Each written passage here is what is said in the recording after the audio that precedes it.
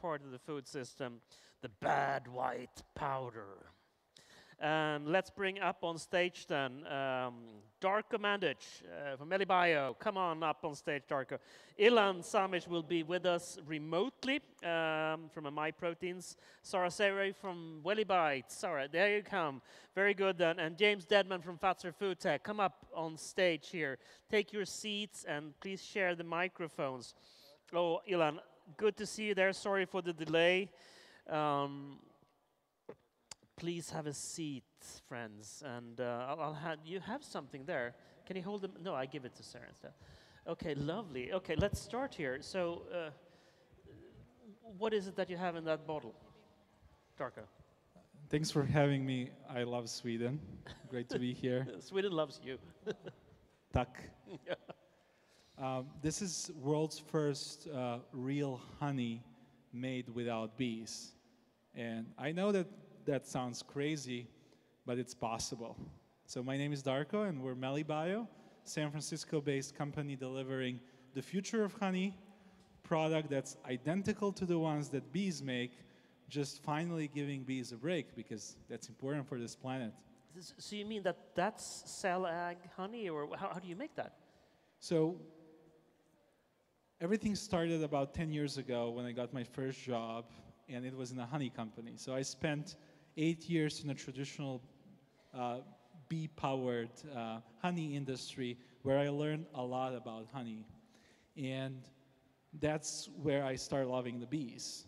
And a few years ago, I came across studies showing that farming bees for honey production is negatively affecting bee biodiversity because farmed bees are taking over territory from wild and native bee species. And when I saw studies like that, I turned vegan overnight because of the bees. I moved from Europe to California, and I decided that I'm going to be dedicating my career and life towards the mission of creating the future of honey that's better for humans, that's better for bees, and that's animal-free. So what I got here is our prototype of a product that is about to be launched in the US. When we talk about... It's probably totally legal here in Europe, right? So the product is absolutely legal. It's fully plant-based. It's made out of the same plants that bees visit.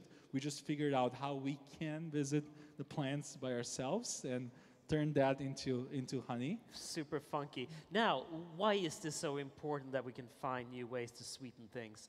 It's of course because of the global epidemic of metabolic diseases that sugar, the largest crop on the planet, has given rise to. So sugar is something we crave. We crave the sweetness rather, perhaps, than sugar, but it has so many negative side effects, both on environment and our biological entities here. So we need to do something about it. So we picked 4 of the leading players here in the food tech sector to come and give us a little view of what does the future of sweetness look like. And Dark, basically what you did here is say, yeah, we can produce sweetness in another way than just harassing the bees and stealing their honey from them. Sweeteners, it's a $100 billion industry. I have a deep opinion that sweet food will never go away. People will always crave sweet food. When I saw the name of this panel to be bad white powder, I was not sure what are you talking about specifically, because we can think of that in different ways. We can. But back to sugar, I think we have multiple solutions. We as a company, we're focused on honey. Honey as a product is mostly sugar, as most of you know, but the beauty of honey comes in the non-sugar part of it that we were able to recreate, delivering the benefits of real honey too. So I think why I'm really optimistic about the future of food and future of sweet food is we have so many options happening. We have so many ideas, and the diversity of ideas, technologies, approaches, it just means that we'll have so many ways to make our food better, to make our food aligned with our health, and to have our food empower us to live long and happy. Lovely. I'll hand it over to Sarah there. So, Sarah, what do you think? I'm like, you're the founder of Welly Bites, which is an excellent, super yummy, tasty candy that I buy every day almost. So how come you started developing a Welly Bites? Yeah, so I'm a pharmacist and a health and diet coach, and I saw the big problems that we see because of sugar, which is diabetes and also diabetes type 2 and also obesity. And I felt that we have to do something about this because we are moving towards a more sick planet on those two issues. So how can we produce something, or how can I produce something that tastes super good and tastes just like the regular candy that we're used to and we like to eat at events and on birthdays and whatever, but that still has the good sweetness without having sugar. So yeah, I started testing, experimenting in my kitchen for a lot of months and developed Welly Bites, which is now the market leader in sugar-free candy in Sweden, and is very, very appreciated because it is, as I said, it still has the flavor of sugar candy, but it's sugar-free. It's also vegan, it's also has less calories and is enriched with vitamins and minerals and a lot of other good benefits. But this is super funky because suddenly we realized through Valley Bites and others that we can have the sweet experience without having to deal with sugar. And James, there is a chance that we can start producing sweet, delicious treats without sugar in the future en masse, right? En masse, yeah, exactly. So tell me more about what you're doing at Fazer. So I've been working with xylitol for the last 25 years. So I realized that it's not in Welly Bites, so we have to have a discussion, Sarah, on this one. But xylitol is a great sweetener. It's the same sweetness as sugar, and it's been around for a long time. It's like 50 years old. But what Fazer have done, they set up a new business of Fazer Foodtech 1 year ago, and they're heading this business. So what we've looked at is to make xylitol, the real difficult part is to get the raw material. So what we have in Finland is I think it's Europe's biggest oat mill. So when you take the oat from the field, you open it up, you take the kernel, you make flours, whatever you want from that. But what's left is this kind of light as a feather husk. So we take this husk and we extract from this husk xylose, which is then turned to xylitol. At the same time, we have a biopower plant on site. So the waste stream of our xylitol process goes to a biopower plant, so we're self-sufficient in energy. So it's a complete circular economy process. And what that allows us to do is to have a kind of zero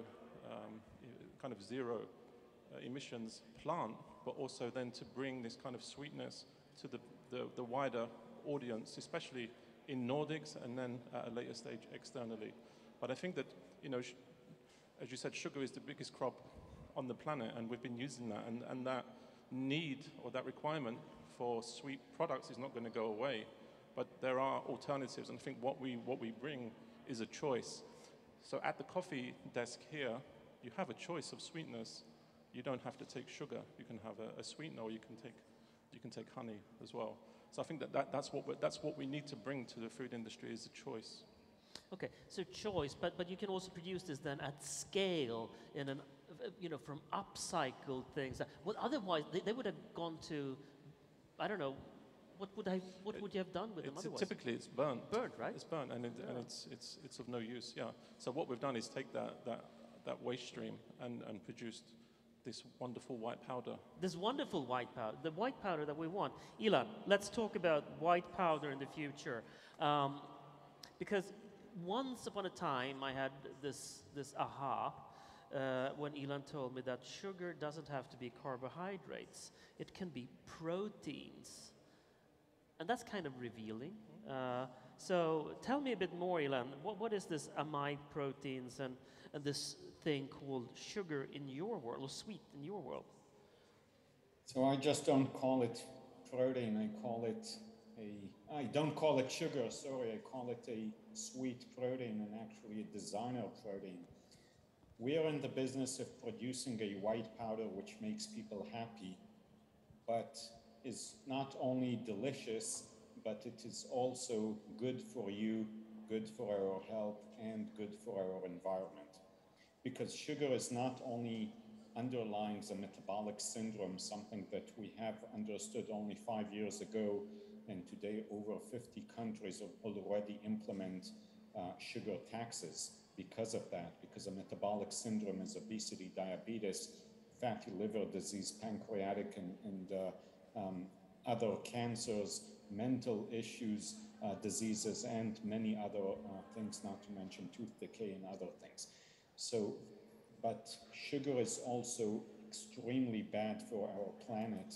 It contaminates air, land, and sea. You need to transfer every year 200 million tons of sugar.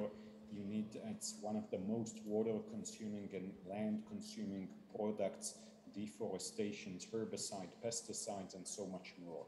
So actually with our impact plan, which has 2 quantitative tracks, one on the sustainability part, one on the health tracks, we are going to remove several % of sugar from the planet by using a protein. You have 200 proteins which are sweet. Actually, in our tears, there is a protein which is sweet. It's masked by the salt in our tears, but it is sweet. But in the jungle, in the depth of the jungle, you have 6 proteins which are hypersweet, 700 to 3,000 times sweeter than sugar. They are used already thousands of years, but we don't use them because of 3 issues. Number 1, they're extremely expensive. Number 2, they're not stable. And number 3, they have a lingering taste. So what we did is to solve these issues, to produce the first delicious protein which is cheaper than sugar and is stable and fit for the market. Following the sustainability, we actually just won the Extreme Tech Challenge. Extreme Tech Challenge is a top impact competition in the world, 2,000 startups in 10 different categories. We won the food tech and ag tech category, and in a couple of weeks we are going to the ceremony to celebrate the win with Bill Gates and 1,000 other influencers. So what is our protein? What we did is to apply AI computational protein design. I opened a eye after publishing what became the main book in the field. What we do is computationally, we design novel proteins which actually mimic life in harsh conditions. You have life in the Dead Sea, in hot springs, deep in the ocean, in acidic swamps. In all of these places, you have proteins which are more fit to the mass food market, which is very harsh conditions for a protein. So we made the world's sweetest protein, which is the most stable one. We are working with a number of multinationals with whom we have either joint grants or fee-bearing agreements. With some of them, we have already 3 or 4 such agreements. Companies like Danone, like PepsiCo, like Ocean Spray, like Mars Wrigley, working from beverages. And here, for example, you can see the cranberry juice that we did with Ocean Spray or other things such as our iced tea, where we reduce between 40 and 70% of the sugar without anyone noticing that it is not a full sugar formulation. We are not competing with the diet market, we are competing with a sugar market. And we all want delicious taste, and we all don't want the sugar, and we try to solve the sugar paradox of enjoying sugar but knowing it's a new tobacco. We are launching in the first half of 23, already going to remove thousands of tons of sugar from the market. Every kilogram that we make is equivalent to 3 or 4 tons of sugar. So let's take this again. The protein sweeteners that you produce are cheaper than sugar. Yes, because a ton of sugar is fluctuating price, but on average costs $400. So if 1 kilogram of our protein, let's take the worst case scenario, replaces 3 tons of sugar, then as long as we are cheaper than 3 tons of sugar, so 1 kilogram should be cheaper than $1,200, we can be cheaper than sugar in sweetness units. Actually, to make a protein in such prices is not such a big challenge. You have proteins that sell for an order of magnitude cheaper. And this is done by precision fermentation. We grow the proteins using a brewery, using fungi, filamentous fungi, unicellular fungi, namely yeast, They are our factory. We are manufactured by biology, by the same factory, the ribosome that makes all proteins, amino acid after amino acid. We have a chain of amino acids, nothing else. And it is safe. We did all of the studies for that, allergenicity, genotoxicity, permeability, and so on. The big companies are already happy to enjoy it. We are getting the official regulatory clearance in the beginning of next year. Super cool. So, James, I don't know at xylitol if that is as cheap as sugar yet. Not quite. Not quite. Not quite. But it's the same sweetness as sugar. So what I think that Amaya are doing and what others are doing is to replace sugar. There's either you replace the sweetness or you replace the bulk. And I think what Amaya are doing is replacing that sweetness. But you also, which is in beverage, which is okay. But if you want to make something that has some body or some texture, like you need some fiber, chewy, right? you need some body there. So actually, we have very complementary technologies here, where one is providing bulk and one is providing sweetness. I think At that's the end of the day, sweetness is a story of blends. If you want to go to sugar elimination, we can enable sugar reduction 40 to 70%. We don't do sugar elimination. Xylitol is a low-intensity sweetener. We are a very high-intensity sweetener, which is a different ball game. And we work closely together with other sweeteners, whether it is stevia or other high-intensity sweeteners, or whether it is low-intensity sweeteners, or whether it is bulking agents such as dietary fibers. We have a food technology team led by the former CTO of SodaStream, and we have an in-house sensory panel of 20 super tasters that come twice a week to taste what we do in a blind way to make sure we are comparable to sugar. But this is so good news for me because I have a sweet tooth, but I cannot eat sugar because of my metabolic condition. But that means that I actually, in the future, together with all the rest of the roughly half of the planet's population, can actually enjoy sweetness. So what would you guys say? You know, when will we kill sugar? You know, when will sugar die as we know it? I mean, I don't think it's going to die completely ever, but I think we already see a lot of substitutes, and I think that's just going to accelerate even more. And I think that's the hopeful part of the future, that there are so much good companies coming up, but also bigger, larger companies that can affect, that actually are making that transition now and studying, and it's super interesting to hear Fazer doing what they're doing. So yeah, I think it's gonna decrease quite rapidly, but I don't think it's gonna. It's gonna go, not gonna go away totally, completely. yeah. No, No. of course, if you're It gonna goes bake. the other way around. It's not that we will kill sugar. Sugar is killing us. It's the opposite. Exactly. But the question is, how much is it growing? And already you have quite a few sections, especially in countries implementing sugar taxation, where the sweet beverage segment is going down drastically. People want to enjoy sweetness, but they're not willing to pay the price of sugar overconsumption in the metabolic system. So we're going to drive. So when we have a honey tax, then Darko, what's going to happen then? Then you will sell a lot of that. I think, back to, history and human psychology, people love sweet food. Having different options and being mindful about volume that we consume, I think, is the way forward.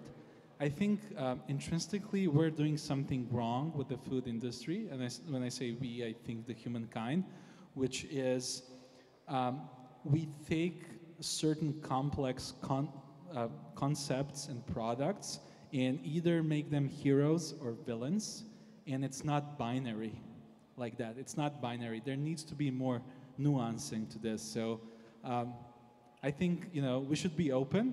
I don't know if you're open to taste this honey. Oh, absolutely, I am. To be among the I first take it on few, my finger? Yeah. to be among the first few in Europe to taste this, and let me know what you think about it. Tastes like honey. That's the whole point. So science can take us way beyond that we can imagine, and I'm very, very excited about even the next few years of the future of food, because what we are about to create, all of us here today, is something that is going to change the world and set us on a sustainable path to nutritiously feed 10 billion people that this planet will hold 2050. I must commend all of you in this panel for your excellent jobs in replacing sugar, because sugar is really the heroin of modern times. And more people are dying from sugar than from heroin, that's for sure. And we need to rapidly move sugar out of the equation. And thank you for doing such an amazing job. Thank you, Ilan, for this. Thank you, Darko, for your honey. Thank you, Sarah, for Welly Bites, which I use every day. And thank you so much, James, for upcycling and showing that oats is not just good for breakfast, but also for sweetening the breakfast. Thank you so much. Thank you. Okay, very good then. A big round of applause for the future of non-sugar sweetened. Okay, so it's actually time for, we're a little late, so it's actually time for a demo. What